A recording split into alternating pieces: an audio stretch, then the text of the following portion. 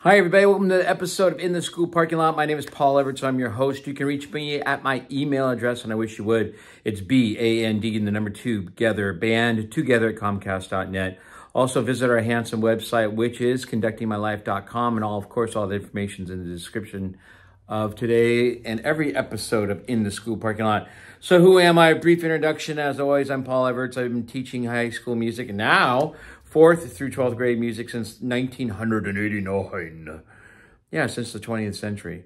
Around around April the 8th, 2021, slow down. The principal told me, Paul, you need to keep Jesus Christ in the parking lot. And I said to the principal, did you tell all the gay teachers and students to take down their pride flags in the classroom? Oh, no, that's different. That's different. Did you tell all the BLM supporters? Because that was the rage, back 3 years ago, BLM was everywhere.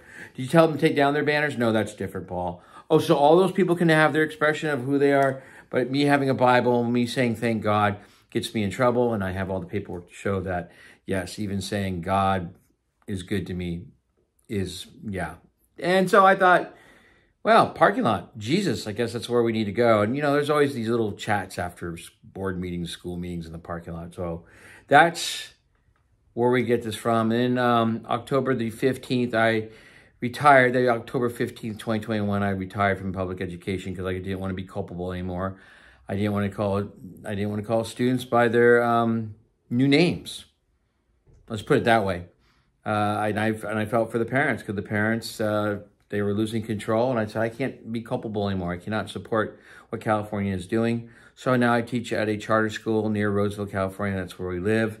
I would love to always go back to public schools. I think that they're important, but I probably not in California. And I will say this too, today being the 28th of September, and it is 3:25 p.m. It's rough, when you get ostracized, when you are not going to be part of the collective anymore, you're not part of them, it's rough. But with that being said, I have some new friends. Life's looking good. God is good. Jesus Christ, my Lord and Savior, he's good. So let's just get down to it. That's my 2-minute and 30-second introduction. Episode 32, October the 12th is when I posted this. This is when students become terrorists. The Weather Underground railed against the establishment. Today's campus protesters are supported by it. Call them the Weather Overground. Huh. Okay. And this is by Eli Lake, and he posted this or published it on the 7th of September. Last year, American universities exploded with protests over a war half a world away in Gaza. And by the way, when I post this, again, I said it's October the 12th. I don't know. Today is September the 28th. We'll see what happens. In solidarity with the perpetrators of October 7, keffiyeh-clad students covered campus grounds with encampments, took over buildings, waved the flags of terrorists, and menaced Jewish classmates. As fall semesters begin this week, some major universities from New York University to UCLA have implemented new rules to protect Jewish students from the protesters who declared sections of campus no-go zones, you creeps, for Zionists, which often just means Jews. Nonetheless, the chaos appears to be returning. A week ago, at Temple University, protesters marched in solidarity with Palestinian, quote-unquote, resistance against their colonizers. Oh, goodness. As students returned to class at the University of Pittsburgh, a man attacked a group of Jewish students with a bottle. Sick. Meanwhile, at the University of Michigan, 4 protesters were arrested during a D-I-E, a die-in. Oh. The longer the war in Gaza, the longer the unrest in the Middle East continues. The greater the fertile ground for an escalation or expansion of protests. Bruce Hoffman, a scholar at the Council on Foreign Relations and expert on domestic terrorism, told the Free Press, and this is where the article's from. And the Free Press is really good, by the way. Hoffman believes serious violence is not out of question if campus encampments are dismantled and protesters become convinced they are the victims of an oppressive state bent on usurping their rights. History teaches that a few true believers can do plenty of damage once they decide that boycotts and sit-ins are not making a difference. It is, therefore, worth considering a worst-case scenario in which a vanguard decides demonstrations are not enough. That's what happened in the late 1960s when a small band of radicals moved from protest to violent resistance. They were known as the Weathermen. And like today's student protesters, they emerged from the Ivy League and other elite universities. I encourage you to read the rest of that article. Of course, it's in the description, the link there. And it's sick. I don't understand. How is this America to you? What are you doing? That is crazy to me. That you're attacking Jewish people because they're Jewish and you think that's American? Oh, we have progressed so much, Paul. Have we? That feels like regression, not progression. It's nuts. Be kind to one another. That's what we're supposed to be doing. Maybe you missed that part of history. Leave the Jewish people alone. Do unto others as you have them do unto you. Figure it out before it's too late. Okay. We're almost done with this book.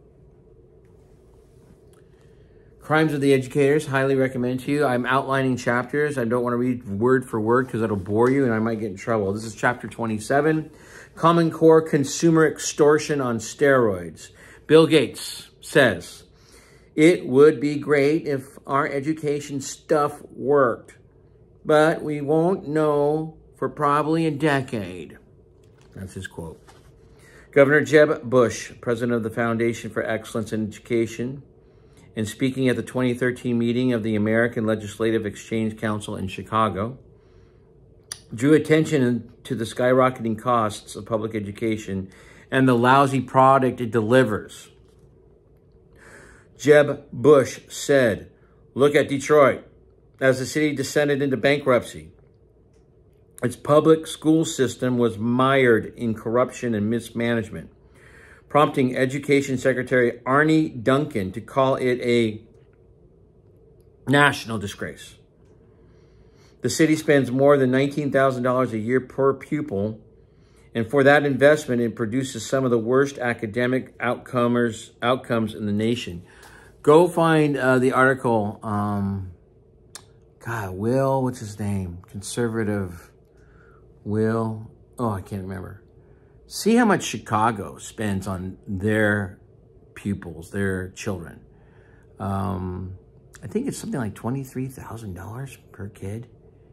And I think 11% of some race, I don't remember, can read at age level, grade level. 11%. And we're spending $23,000. This is in Chicago.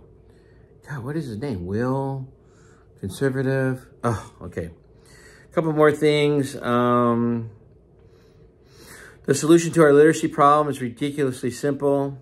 Just teach every child to read by intensive systematic phonics in kindergarten and first grade, and you will have a birth of high literacy in America, reminiscent of the high literacy we had in the early days of the Republic with Noah Webster's, quote, blue-backed speller.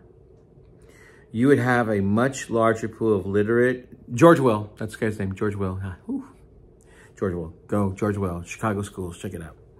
Okay, my goodness. You would have a much larger pool of literate Americans to fill all the high-tech jobs now available.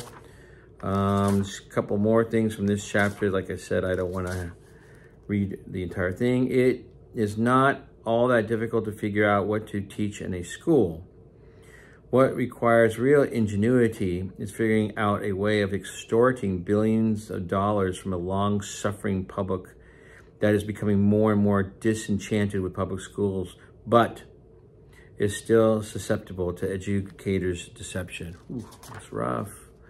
Final paragraph. None of what is written in this chapter is going to bother the Common Core advocates. As long as Bill Gates is willing to pick up the tab, why worry? Things will change and everyone will adjust.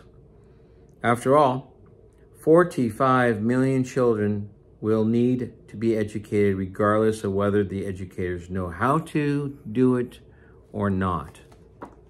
Next week's chapter, Common Core Standards and Educational Fraud.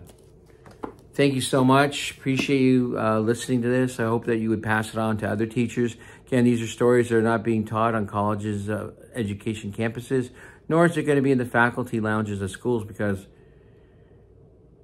teachers are scared. Begin with the end in mind. Every choice you make is who you are. Choose wisely. Seek first to understand and be understood. And people don't care how much you know until they know how much you care. I care about you a lot. We do have a Venmo account. We'd love to have your financial support. We're a retired mom and pop attempting to help you. Love you. God bless.